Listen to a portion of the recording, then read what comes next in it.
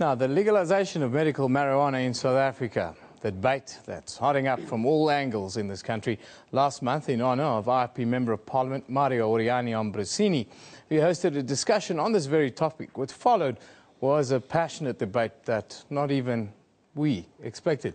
We were approached by the concerned youth of Southern Africa who wanted to join us on the show to talk about their obligation to stop the legalization of marijuana in South Africa. We then also invited the other side of the argument, Mr. William Wallace from lobby group Below the Line. The debate had a huge response on social media and spread like wildfire, well, globally. But before we continue with today's discussion, let's just have a look back at this previous debate.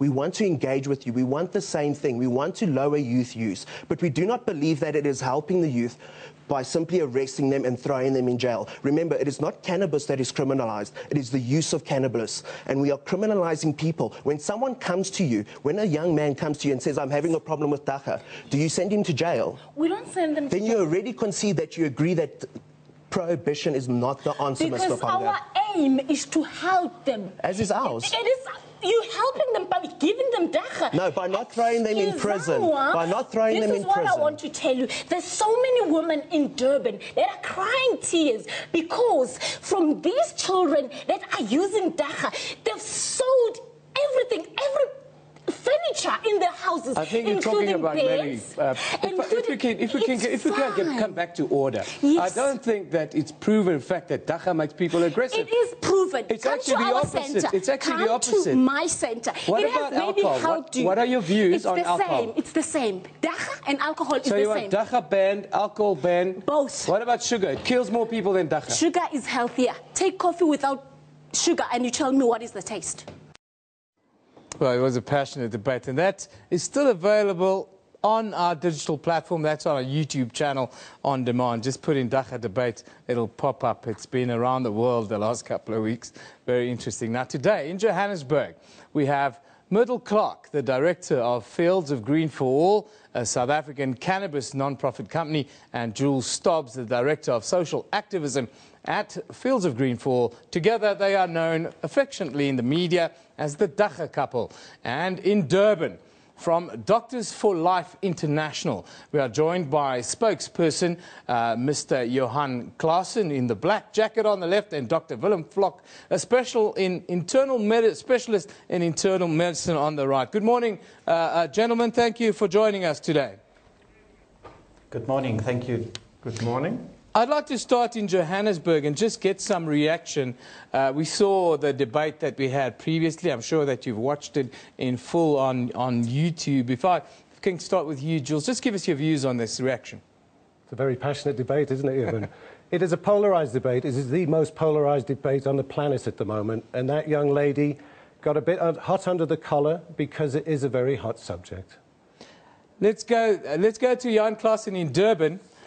Just tell us quickly, Johan, your views on the previous debate, the face of prohibition, as it's called now.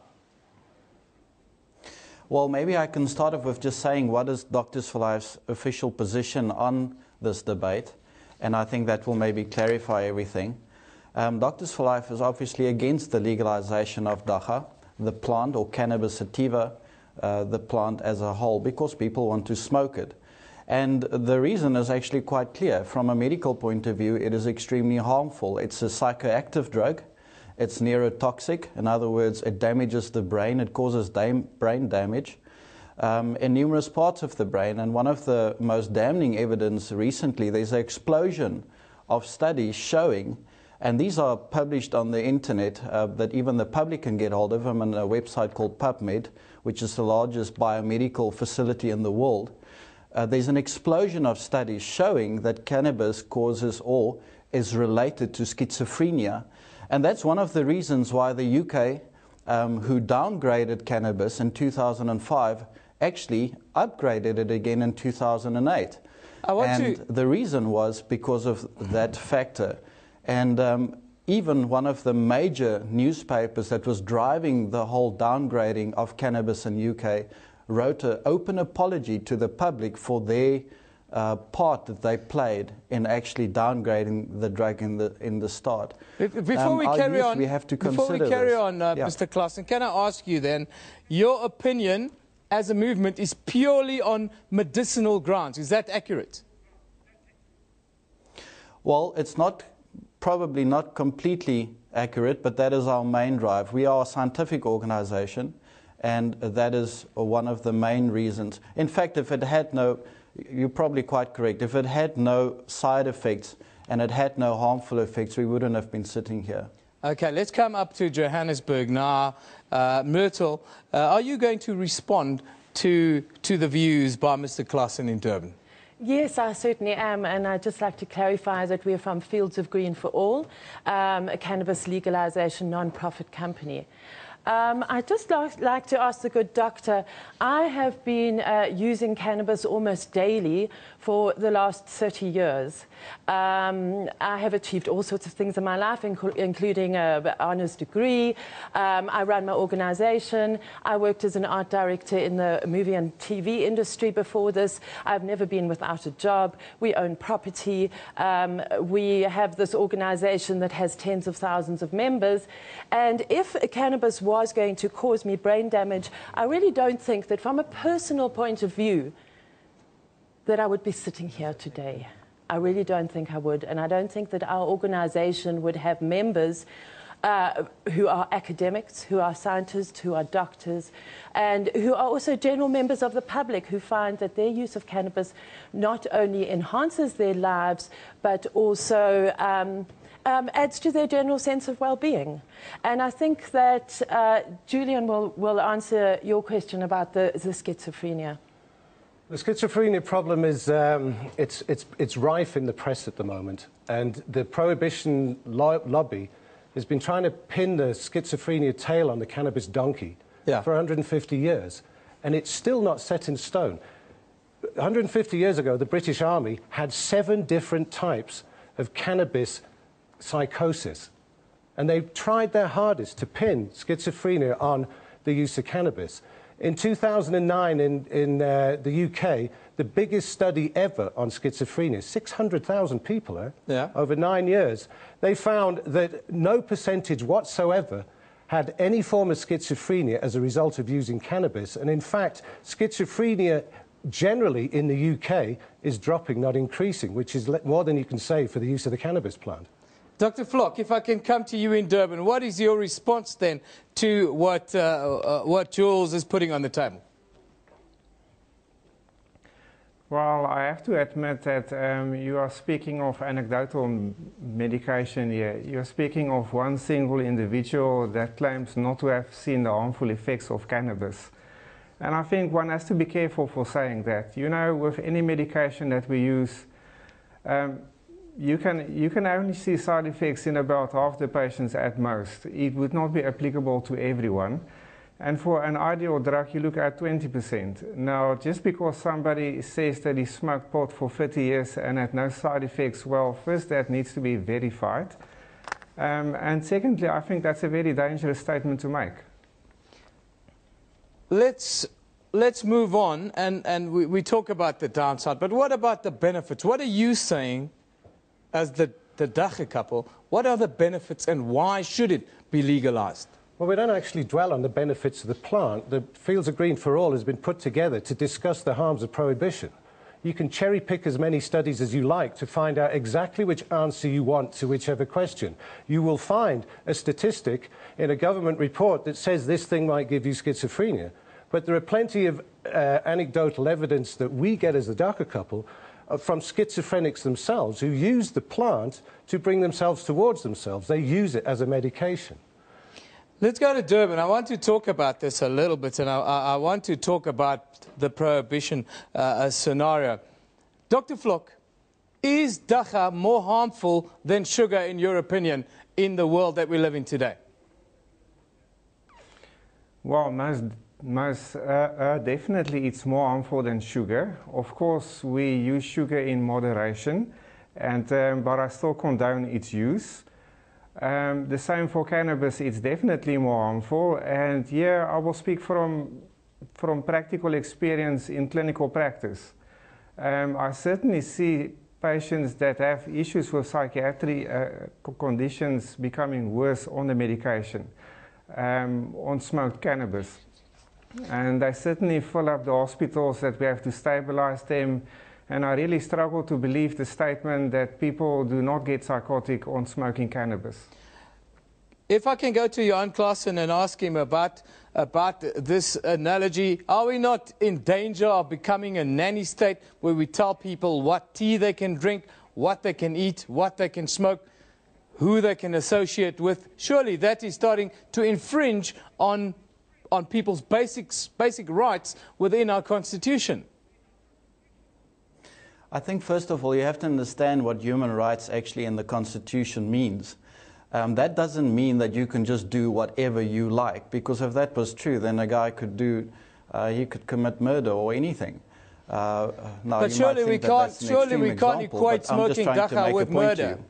Surely we can't equate dagga with murder. I just told you. I said, that's why I just said, I know that's an extreme example, but I'm trying to make a point here. The fact is that you cannot just do what you want. The Constitution has to weigh up the harmful effects that it will have on other people. And quite frankly, with dagga, it's very clear, and science shows it, regardless of what the small lobbying groups and pro-dagga groups are trying to convince the people of. But with you calling it a nanny state, remember the government has that responsibility to keep the citizens safe. And they're doing it on many grounds and many different fields. With policies. This is just one of them, but take laws in consideration like traffic laws. You've got a speed limit. You can't just say, well, people are not adhering to the speed limit and therefore we've got to maybe just abolish it. But Same Mr. with Klaassen, stop streets, because people are going to break it whenever they want to. Sorry, I'm not finished yet.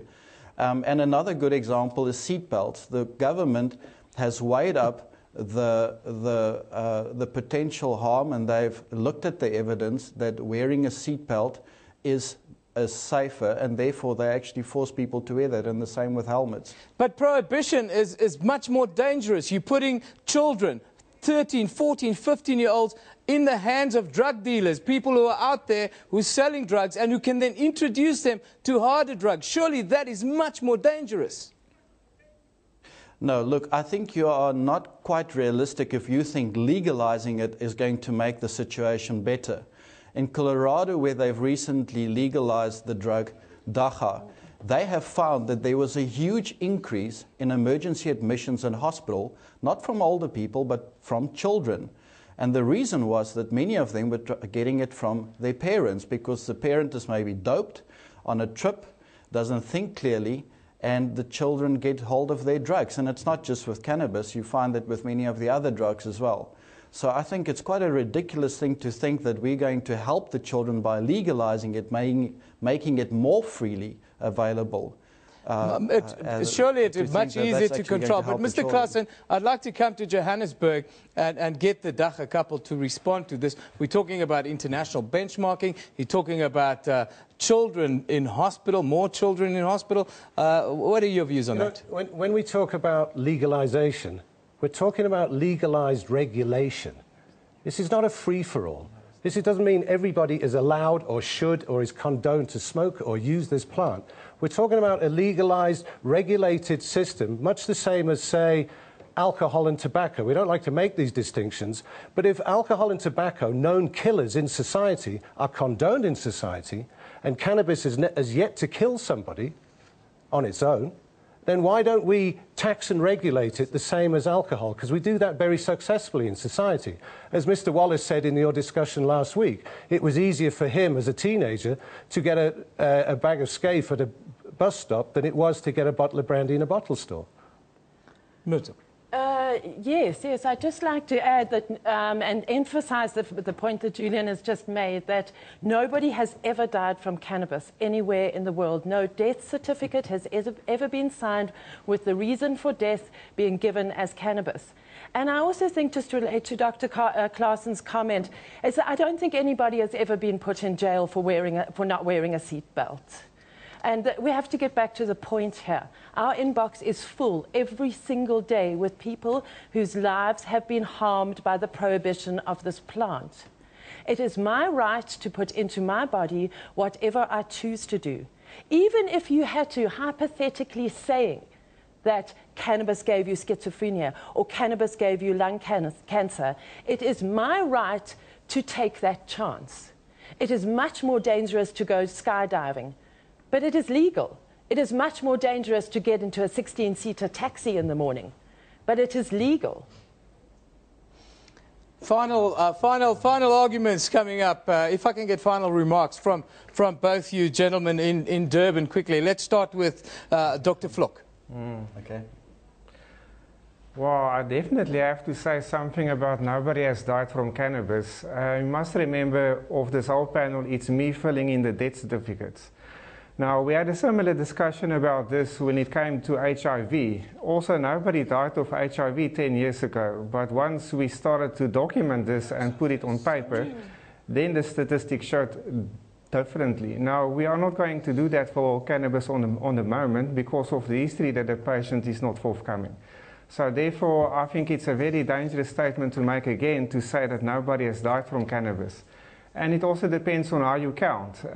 If you're also simply counting somebody that smokes and keel over and die, versus somebody that's under the influence and kill other people, versus somebody that dies in an accident, I think that still needs to be clarified. Mr. Claassen, if you can give us your final remarks in 30 seconds. Thank you. Yeah, maybe just on the point that they made about the human right. Remember, there has been a court case in 2002 where the Rastafarian law student wanted it to be legalized as well. And Doctors for Life got involved with that court case in 2002. And the Constitutional Court decided that it should remain illegal. So this decision actually has been made based on the Constitution. And the facts, the overwhelming facts of the medical or the harmfulness of this drug was what they had to take into account. Secondly, 30 I seconds, can maybe sir. just say again that this is a hallucinogen and people get addictive to drugs. And quite frankly, if they say that it's just a weekend drug and they're just their own business, well, they are bringing a trade of dagga to their corner, to their street, and that's where other children can get hold of it as well. Thank you very much, Mr. Claassen. Thank you for joining us. We've run out of time, unfortunately. Okay. That's Doctors for Life coming to you from our Durban studios. And then final remarks I'd like to give to the dagga couple here in Johannesburg. If I can start with you, Myrtle, just to give us final remarks on what you've just heard. Yes, final remarks on the case of Gareth Prince in the Constitutional Court in 2002. The reason why it wasn't successful is that Mr. Prince's arguments were not enforceable because he was appealing for the reform of cannabis laws for the Rastafarian community. You can't just appeal for one sector of the community. This has to be for all South Africans, and that is why Fields of Green for All is called for all, because it is for all South Africans, whether it's for medicinal, industrial, or recreational use. It goes round in circles, Eben. It's gone round in circles for 50 years, and it will continue to go round in circles with the same objections, the same positive statements, the same negative statements. Yeah. The bottom line is, if you look at the harms of these substances in society, and you make a table of what harms what, if we are making punitive decisions on people's liberties dependent on the harm these substances do, then people should be going to jail for their tobacco and their alcohol use. Absolutely. Because the cannabis plant is number 8 or 9 on the scale of harms worldwide. Well, that's very interesting. It's a debate we're going to continue. Thank you very much for joining us today. Of course, the directors of Fields of Green for All, Myrtle Clark and Julian Stubbs, who's the Director of Social Activism.